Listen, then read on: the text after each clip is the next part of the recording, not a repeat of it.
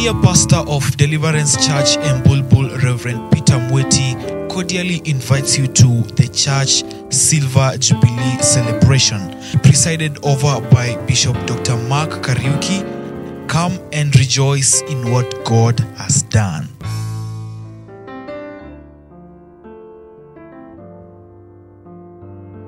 The vision to establish Deliverance Church in Embulbul was born in the early 1970s.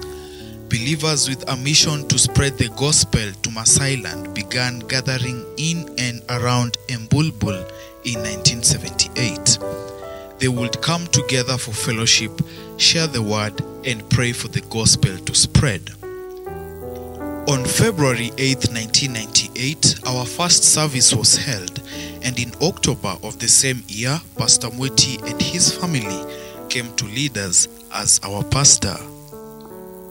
On the first Sunday of 1999, we moved to our new church grounds with a PA system, amplifier box, horn speakers, keyboard, guitars, and other equipment to enhance our worship.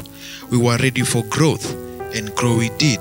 Between 1999 and 2001, our church saw a significant increase in members. Our architectural drawings were completed in 2000, and we prayed for faith to grow. Although we had a small plot, we had a bigger vision. The Lord answered our prayers and granted us favor with the paramount chief Id of Embulbul, who agreed to sell us a half an acre of plot of land. And in September 2001, we had the title to our new property. In February 2002, we moved into our new sanctuary and celebrated our 4th anniversary with Bishop William Trimising.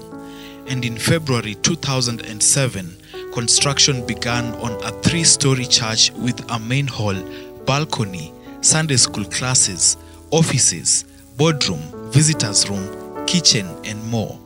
We were determined to keep going, and God allowed us to grow beyond our wildest dreams. Today we have planted churches across the country, from Namanga Church near the Tanzanian border to Flyover Church on the Nairobi-Naivasha Road, from Maseno Church on the Kisumu-Busia Road to Karen N Church on the Karen-Kikuyu Road, and more. All glory to God, who has graciously allowed us to grow and spread the gospel.